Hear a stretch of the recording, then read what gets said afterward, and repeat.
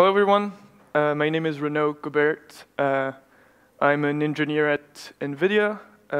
I've been contributing to and working in the Kubernetes community for the past year with my team, a container team.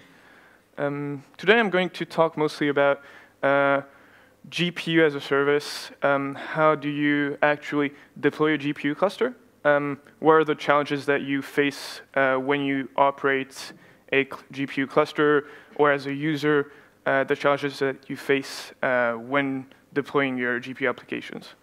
We'll also look a bit into how we actually built the GPU and device system in Kubernetes, and last part will be about what are the challenges and the different solutions that we want to see in Kubernetes and in general that we want to solve for GPUs. So if we go ahead and look at why GPUs and containers makes a lot of sense, you'll find out that actually containers solve a lot of issues that mostly deep learning scientists or HPC applications, or in general GPU applications, have a problem with. So if you're a deep learning scientist, for example, you're going to have a lot of issues. Well, the first thing that you're going to have an issue with is actually installing TensorFlow. It's not really easy in container actually solve that, because you actually get really easily into dependency hell. And when you're a deep learning scientist, you don't want to spend a day installing and configuring your machine just to get TensorFlow.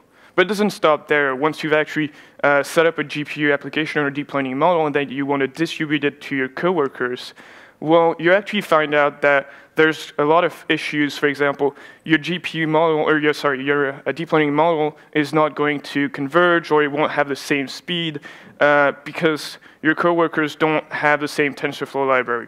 So containers actually solve a lot, that problem, because you're actually just distributing your code with its dependencies. And if you've ever tried to actually install 2 versions of TensorFlow on the same machine, you'll find out that installing TensorFlow was hell, but installing 2 versions of TensorFlow is even harder. Some of the other issues that we're looking at are how do I scale a deep learning application? I've training my model on my machine. Now I want more compute power. I want to scale more GPUs.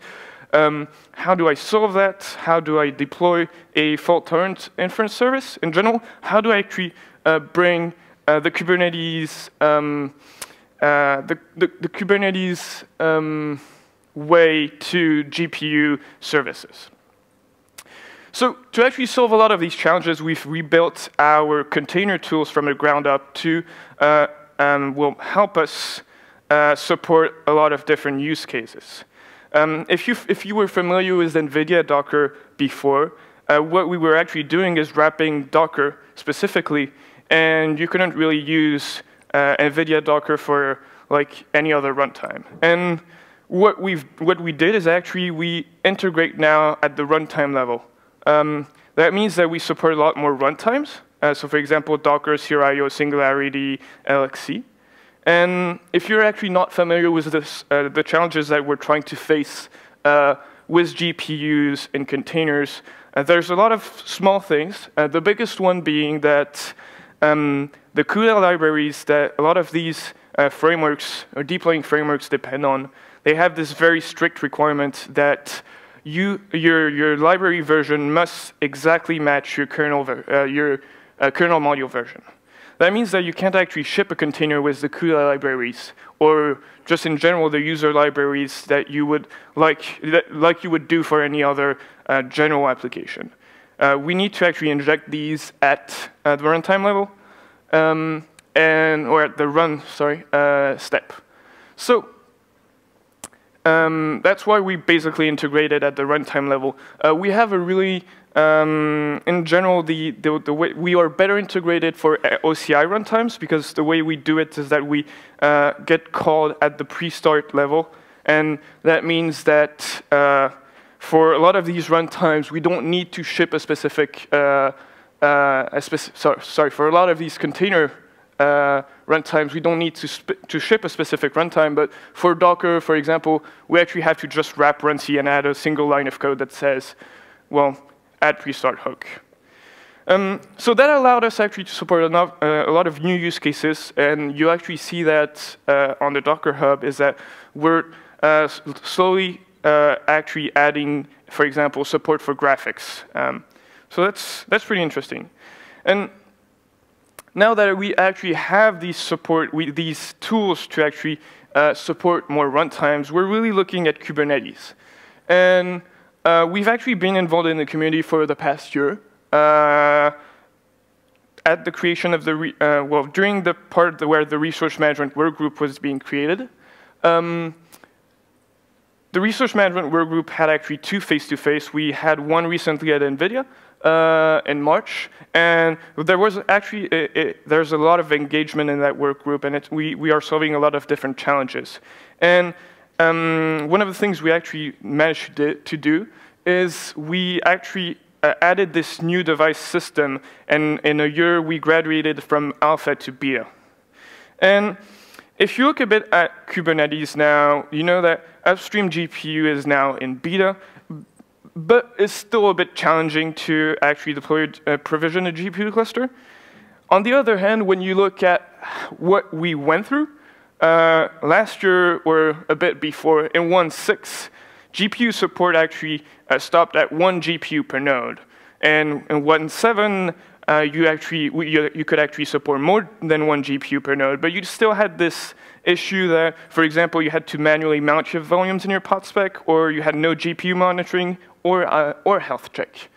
During that year, what we did is we added this new plugin system that allows not only to support GPU, but in a more generic way, more devices. And we're engaging in the community, and especially in the resource management work group, with a lot of different companies to handle things like FPGAs, like NICs, and a lot of different devices. That allowed us, in our case, to use our tools, so the NVIDIA Container Runtime. And in 1.10, since we graduated to beta, we actually have now health check. Well, we had health check before. We have some monitoring, and we're looking at solving a lot of different problems like heterogeneous clusters, support for GPU sharing, support for topology, etc. A lot of features that I'll go a bit later into in my talk. If you look at it from a user perspective, what that means to you is, as I was mentioning in 1.6, 1.7, you support 1 GPU per node. You need to manually mount the volumes. So as I was mentioning the different libraries, you actually have to make sure that they're all in the same directory for all the GPUs in your node. If you are actually upgrading the driver, then you have to make sure that you are placing the libraries back in that same directory. At that time, you had a very fragmented ecosystem, so everyone was doing their own thing. We were doing NVIDIA Docker. Kubernetes was doing its own implementation of NVIDIA Docker. Singularity was doing its own thing, too. And you had this issue where if your GPU would be in a bad state, it would actually act as a black hole, take the first GPU pod that's requesting a GPU. Your pod would get scheduled on that node. It then would crash immediately. Kubernetes would try to restart it. After some point, it would pause it, take the next pod, crash it again. So that was a pretty brittle support. What we introduced in 1.8 is this device plugin system. What that means is, as a cluster admin, you actually just deploy your daemon set in a cluster. And your cluster then becomes GPU aware. What that means is your nodes are going to report to your cluster how many GPUs they have. They're going to set up the GPU. So for example, you might want, we are going to do some tests on your GPU to make sure that it's healthy. And it'll also play an important role exposing the device, and in general exposing the NVIDIA driver and fixing up a lot of issues you might have in your container. So what that means is, as a cluster admin, you have to, if you want your GPU cluster to be, or your cluster to be GPU aware, you only have to run one simple command: kubectl create, and then this URL, which I've abbreviated to because it didn't fit on the slide. And this allows you to just create a basic pod that requests 2 GPUs. And in the end, as a user, that's all you care about. You just want to create a pod spec that requests that has a specific Docker image and just request a number of GPUs. So that's where we are right now. What that means is, however, operating GPUs in a cluster has a lot of challenges, either from a cluster admin perspective or from a user perspective. The first one you're actually going to run in is, well, you're going to try to do your blue-green update, and you have 2 GPUs left in your cluster. And what that means for you is you're going to have to deal with with the fact that resource contention. You don't have enough GPUs to actually get your version 2 on your cluster, and so the version 2 of your pod is actually just going to wait indefinitely. So a few solutions to fix that is you could pre-provision some nodes, or you could try to autoscale. But if you try to autoscale, you're going to hit this second issue, is that if you're using AWS, for example, you have a limited number of instances, especially on GPUs. So you're going to autoscale, and then at some point, you're going to be limited by the number of instances that you can actually spawn. And in that case, you're going to have to open a ticket. So it's usually pretty easy to fix. You just need to be aware that doing a blue-green deployment is something that might fail because you don't have enough resource. Another interesting thing that you might want to look into is resiliency for GPU services. Say, for example, you have an inference service that's running, and you want to make sure that that inference service is basically, well, it respawns automatically on another node if it fails, or you want to make sure that it scales. The issue with autoscaling is that it takes a lot of time to actually provision a GPU instance. If you're on AWS or GCP, it might take between 5 and 15 minutes.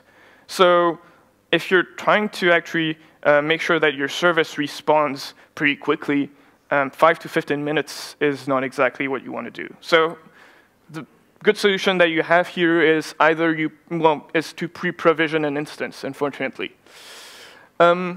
One of the other things that you might hit, that's something that that's a pattern that we've used, for example, in one of the demos that we have, is we have a demo where we have an inference service that's trying to go through a big amount of flower image and try to identify and classify what image matches to what flower.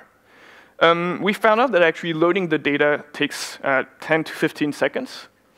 And we found out that this interesting pattern is that you could actually just split the data from the inference pod and have your data just, have your data pod just pre-scheduled on other nodes, because it doesn't require you to have a GPU driver, a GPU.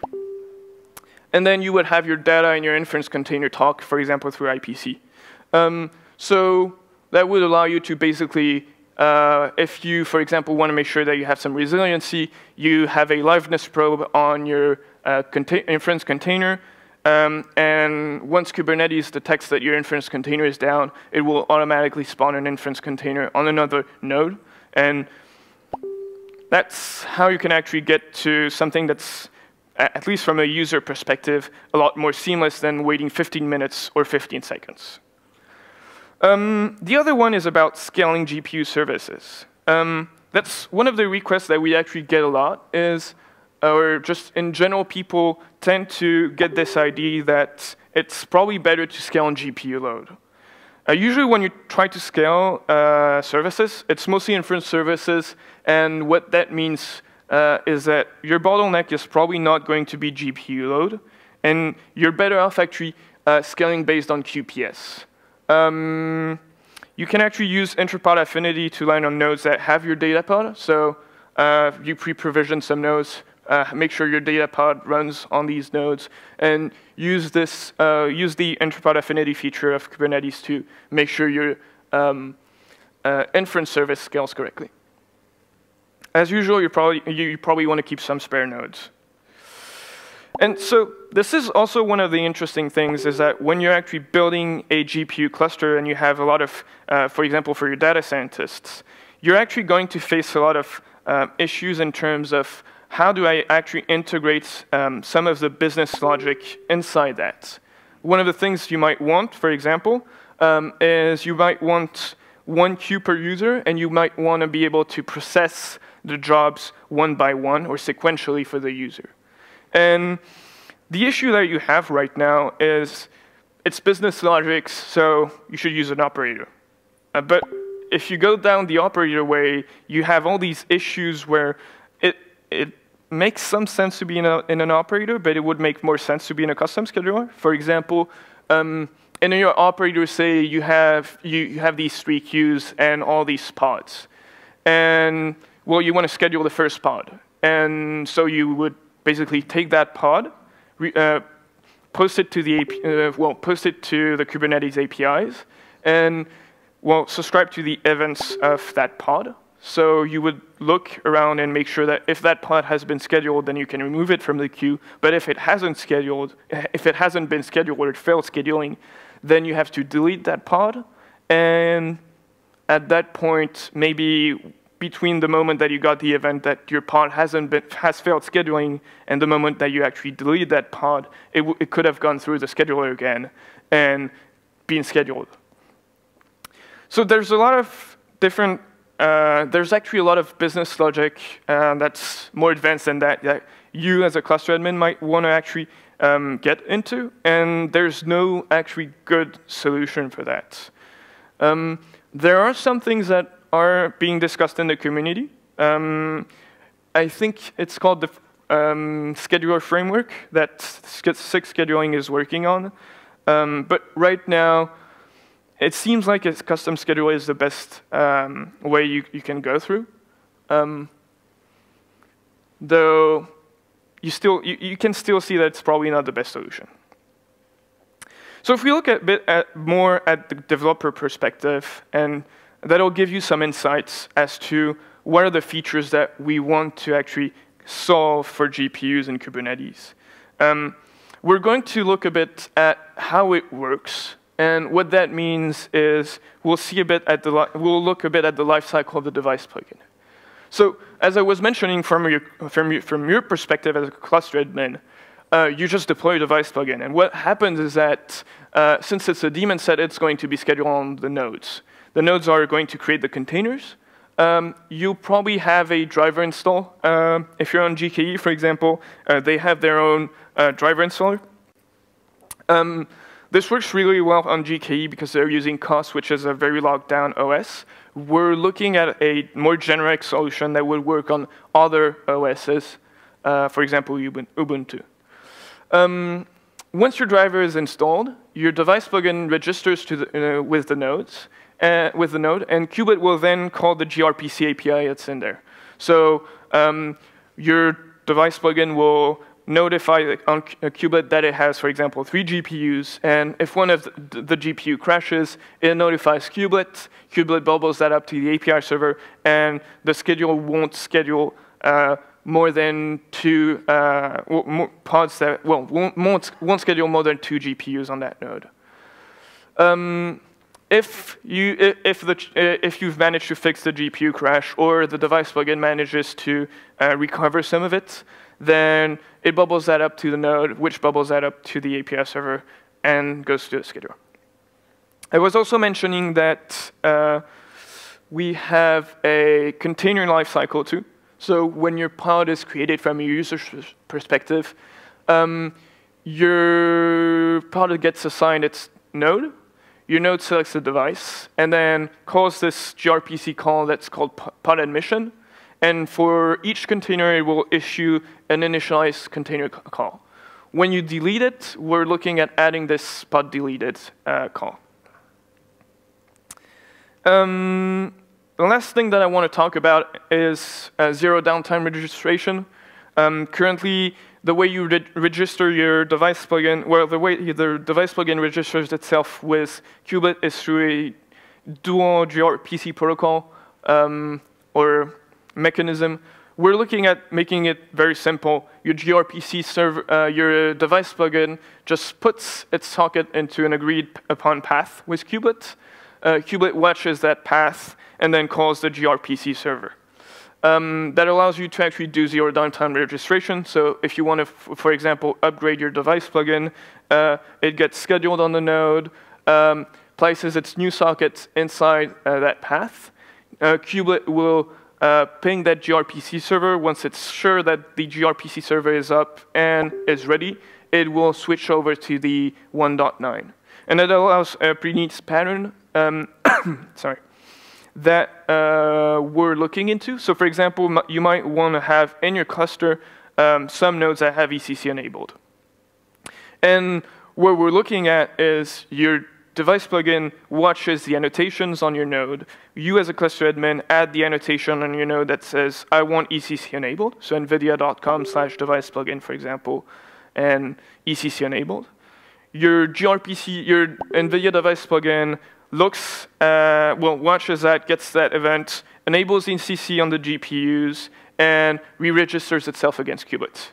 Once again, zero downtime, so that means that you won't get any pods that won't get rejected from your kubelet. And so all of this is, the reason I presented all of this is so that you can see now that the life cycle of the device plugin is pretty much figured out. And right now, we're really focusing on solving a lot of challenges that you as a user will be able to, as a user will be able to enable you. So the first one we really want to push is GPU monitoring. Currently, you have some monitoring in that you'll be able to see the GPU memory, the GPU utilization, but that's basically it. What we want you as a user to be able to see is a lot more advanced metrics, like the GPU power usage, the NVLink bandwidth, or in general, like the number of SMs that you're using, the temperature, etc. We want to be able to expose a lot of these different metrics to you as the end user, because you'll be able then to identify, for example, GPU tasks that are trying to, that are just, for example, faulting, or detect power inefficiencies. That's something that might be interesting for you. Or in general, you might want to be able to tell your deep learning scientists that you've seen some bottlenecks and some throttling on the GPU. Other challenges that we're looking at is supporting heterogeneous clusters. So right now, if you have multiple GPUs in your cluster and you want to be able to specify some requirements, for example, I want to use this amount of memory. My task uses at least 8 gigs of memory. The only way you really have to do it is you manually label your nodes and use taints and tolerations. And you might want to do, for example, NVLink, ECC enabled. And that's something we're looking at in general with something that's called the resource class. We also have this this annoying bug that, or just in general implementation shortcoming that with Docker, your only option is to actually set the default runtime to NVIDIA. And that means that all the Docker images or all the container images that are actually run on your node will use the NVIDIA runtime.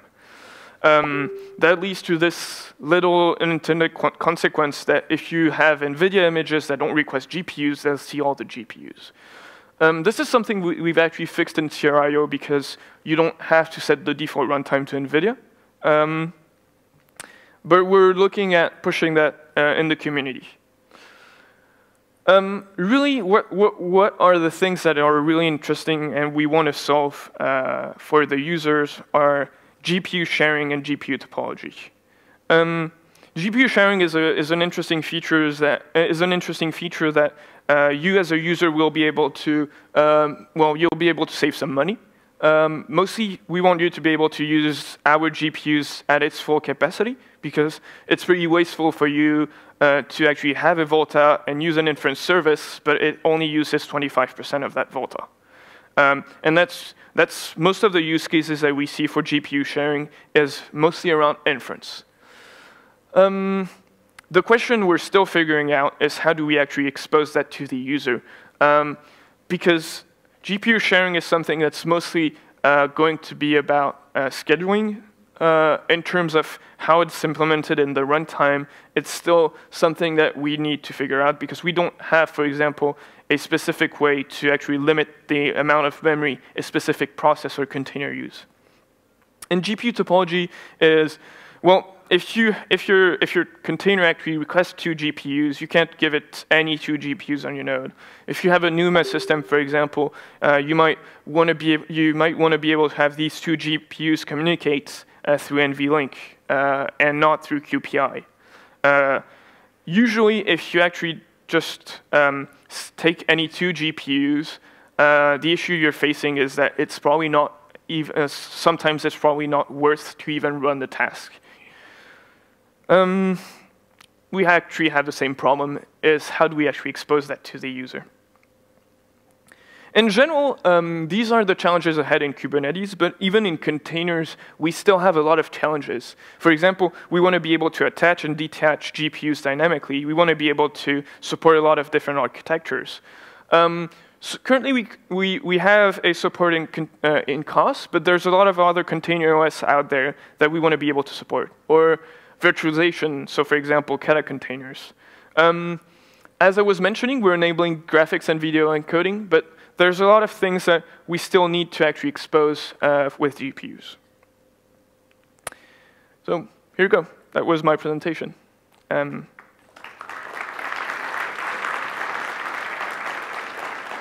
you. I think we still have some time for questions. I think there's a mic here. Here you go. Thanks.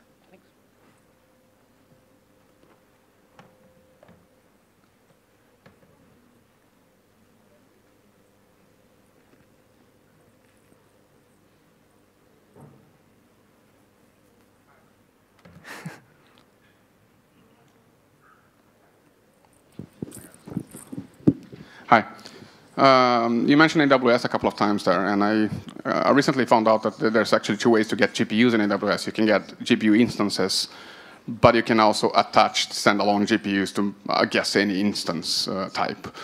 Are both supported on whatever setup we have today, that setup that you mentioned?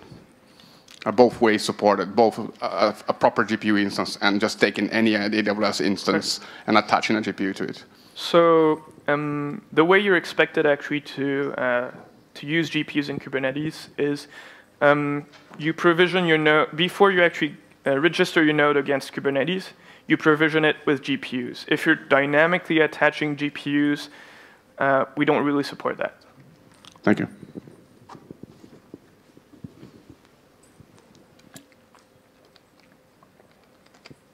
I think there's a question here.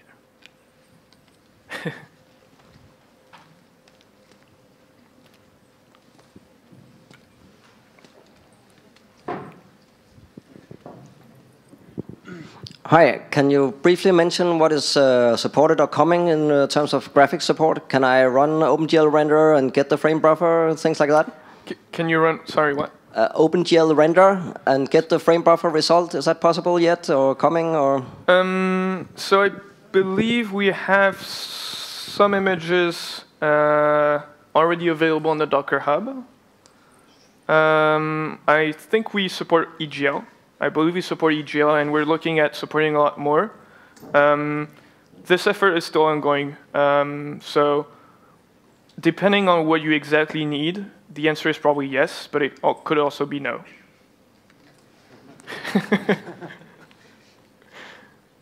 So it's very user-specific, sorry.